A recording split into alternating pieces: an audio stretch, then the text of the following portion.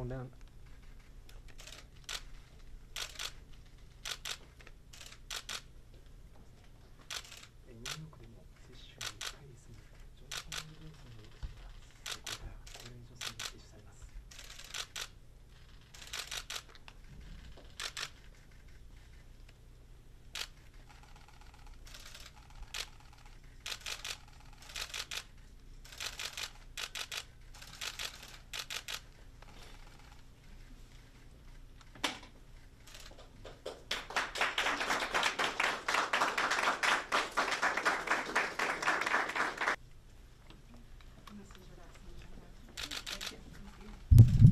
Well, again, you know, having been housebound for quite some time and not being able to go out because, again, I have compromised health, it makes me feel that I can go out now, you know, still wearing a mask, but at least I can get out and do a little bit of food shopping and taking some of that responsibility off my husband.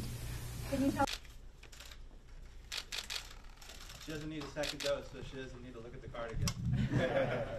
And now over the last 3 months or so, we have been using the Pfizer and Moderna vaccines, everything we can get our hands on in collaboration with the state and local government to vaccinate as many people as possible. And we have vaccinated well over 100,000 people, over 50,000 of our own employees.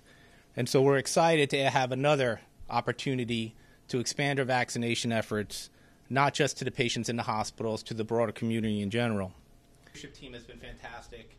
I'm very proud that this is the venue in which we're doing it. So, again, today's an exciting day. We have a safe, durable, effective single-shot vaccine. It's really going to help us to address some of the access issues that we've had in the broader community, as well as in our inpatient community.